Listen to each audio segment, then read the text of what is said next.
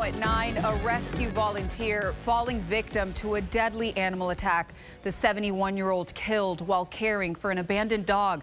Her partner devastated. 7's Maricela Burgos spoke with her. She truly had passion and walked on this earth with love for everybody and everything, but especially animals. Angie Anobile opens up about her loss. Pam Robb was her partner for nearly 25 years. I don't know how I'm going to deal with this just yet. Thursday morning, while Pam was volunteering at 100+ abandoned dogs of Everglades, Florida.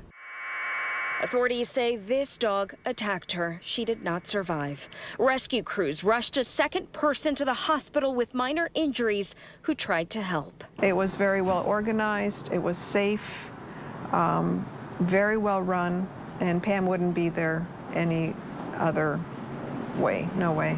We don't know what her story is. According to the rescue, the dog's name is Gladys. This dog needs us. She was out there alone. They rescued the mixed breed in January from the Everglades.